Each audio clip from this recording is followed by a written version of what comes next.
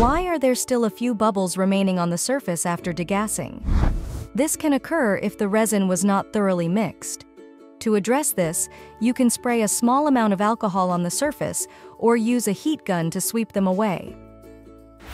Why are there more bubbles in the resin after the machine starts working? As the vacuum increases, previously invisible microscopic bubbles within the resin expand due to the pressure difference, making them appear more numerous visually. As the machine continues to operate, these bubbles will expand to their maximum point and then burst, resulting in fewer bubbles and purer resin.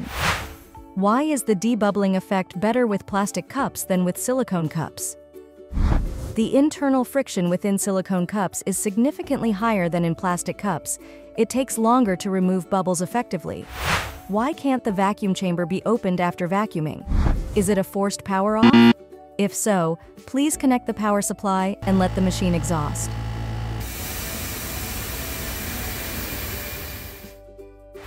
What is the capacity of the resin bubbles remover?